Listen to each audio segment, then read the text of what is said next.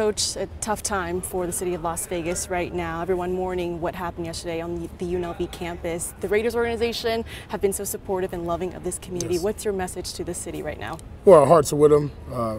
First responders, to those who lost their life. It's not an easy situation. It's something that's reoccurring. It's getting old now.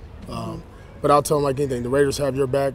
We know that you have our back as Raiders, as an organization, and our hearts go out to them. It's a tough situation. There's no words. There's nothing you can explain why and how and why and go on and on about it. But, you know, we wish everybody the best as they mourn this tough situation, and our hearts go out to them.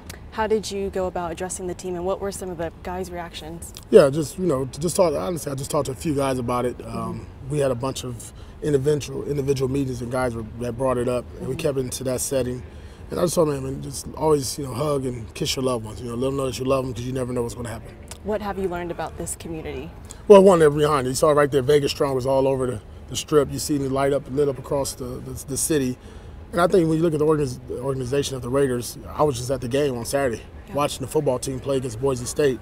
I mean, it's huge. And it doesn't matter what line of work you're in, athlete, a chef, a television analyst, we're all in this for one thing, and that's to make this city proud.